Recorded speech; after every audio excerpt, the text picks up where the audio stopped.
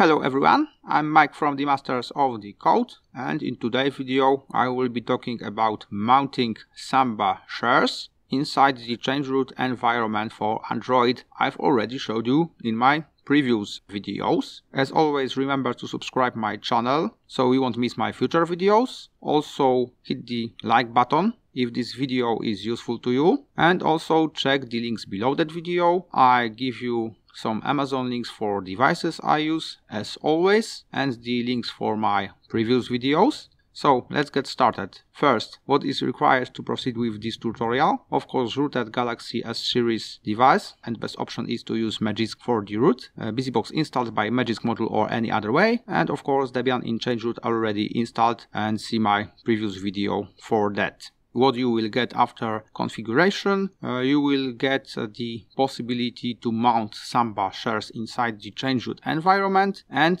the way to expose it outside the change root environment. So you will be able to use the Samba shares on any application at your phone, even the applications that don't support using shares in the native way. Okay, so let's get started with the setup.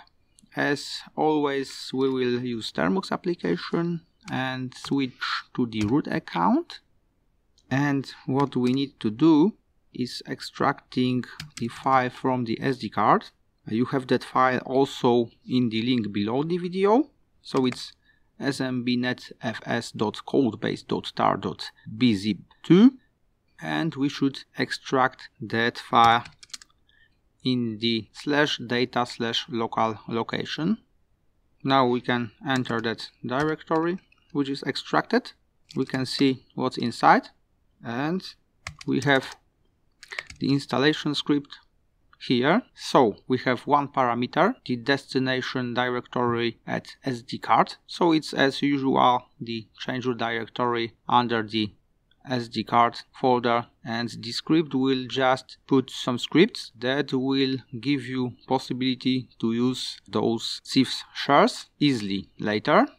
So you will get, after it's installed, two new scripts under your SD card change root directory or any other directory chosen during configuration. So the first script is Debian mount smbnetfs, and the second one is for an unmounting.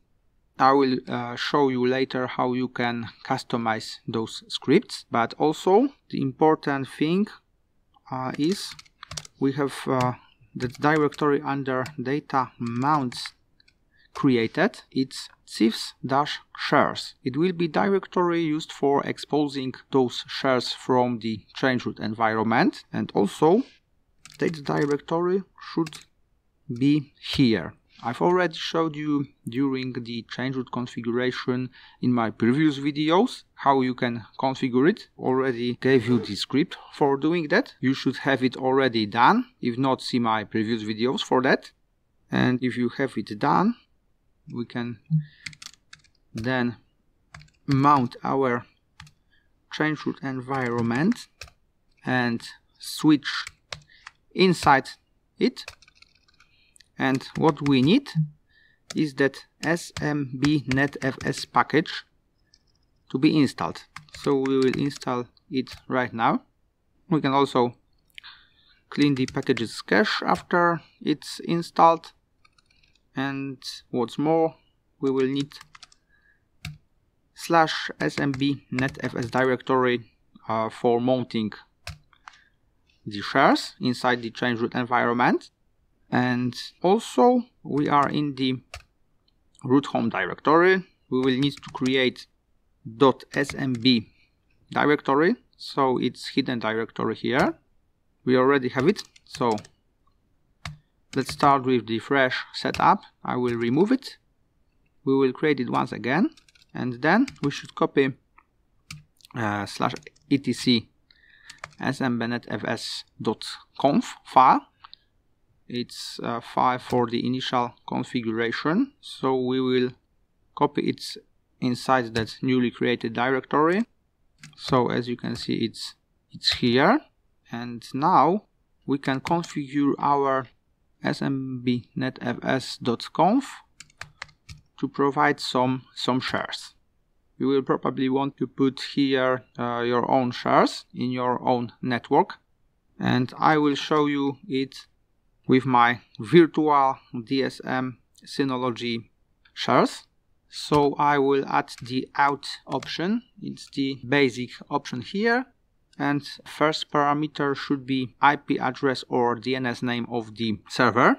So I will put here IP of my virtual DSM, which provides the Samba shares. Second option, we should put the username here, which have access to the shares, and also the password for the user.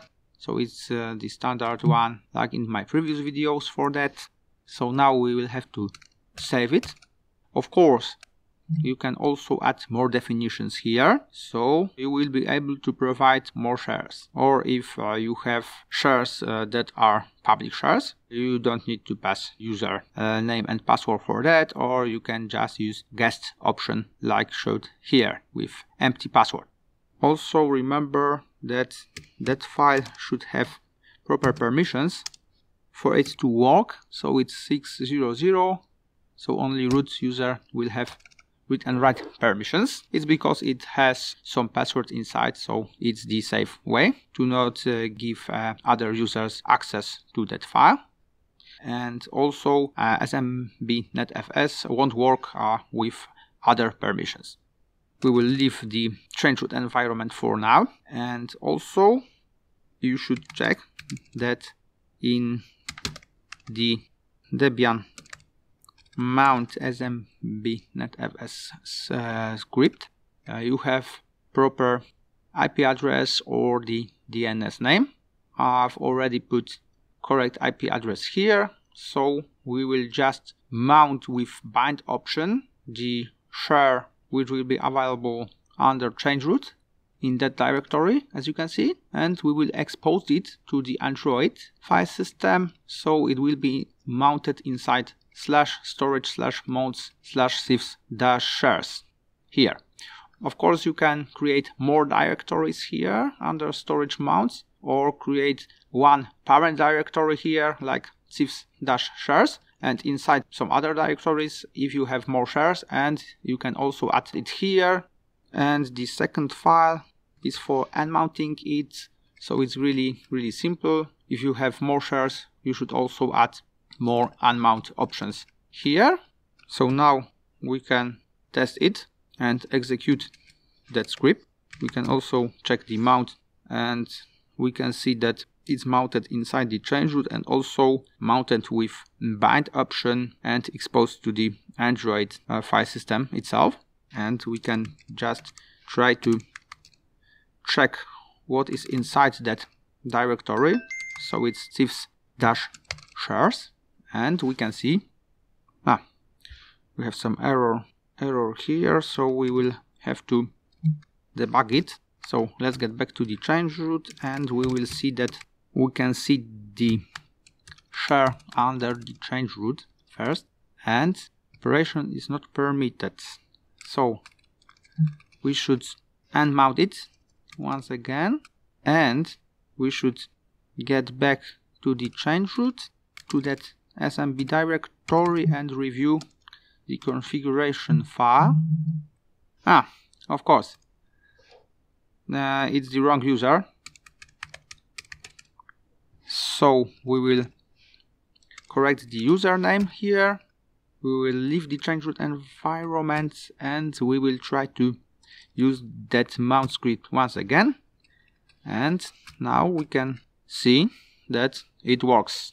So we have that base directory on the share I've already used in my previous videos also, and inside it, for example, we have Android-Linux-change root folder and some scripts I've already used in my previous videos.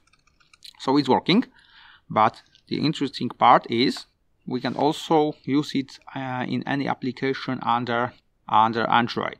So for example, ES5 Explorer. I know that we have a built-in option for that in the ES5 Explorer, but I will show you how you can access the shares using that method also. So you should click for internal storage, for example, and click for storage. And that way you are in the storage directory. Then you can go to mounts and to Cifs-shares. And here you have all shares from your device. As you can see, it works. And also the interesting thing and the bonus is there are some applications like, for example, the BS player. The BS player has the option for using Cifs modes inside, incorporated, but it won't work under Android Pie. It's not fixed yet, and that way you can use the shares under any Android application. So it's really convenient. Of course, you can use some technique I've already used in my previous videos, so please watch my previous videos so you will get to know how to link those scripts to your Android launcher, so you will have nice icons for mounting and unmounting those shares. Remember to subscribe my channel so you will get notified about my future videos. Also hit the like button below. See ya, bye.